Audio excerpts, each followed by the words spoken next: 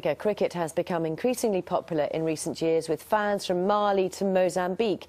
Now, a UK-based charity, Cricket Without Boundaries, is using the sport to try to tackle one of the continent's biggest problems, the spread of HIV and AIDS. Phil Mackey has been to see one of their projects in Rwanda.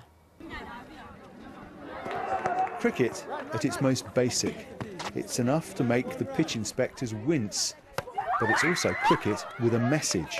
Do you remember about the A, the B and the C? To abstain, to be faithful and to use condoms. Volunteers from the UK are using an innovative combination of coaching and lessons about AIDS prevention. I'm the batsman. I am protecting myself.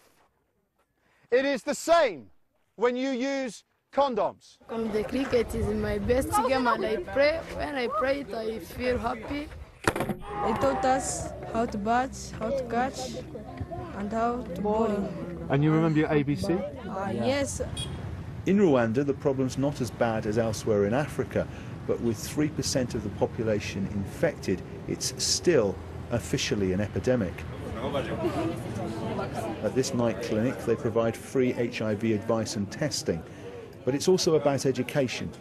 So the idea of combining the ABC message with cricket has been welcomed. When you talk about sports and HIV, it's directly linked, because you want to be healthy, you want to not have something inside your body destroying you. So if you do cricket and you fight HIV at the same time, it's a wonderful idea. And it is just as much about having fun as learning a serious lesson.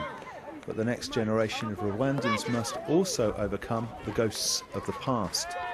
Of course, when you think of Rwanda, you instinctively remember the 1994 genocide, and this was where one of the worst massacres took place. They still unearth human remains from time to time, and everywhere there are still physical reminders, like these bullet holes, of what went on.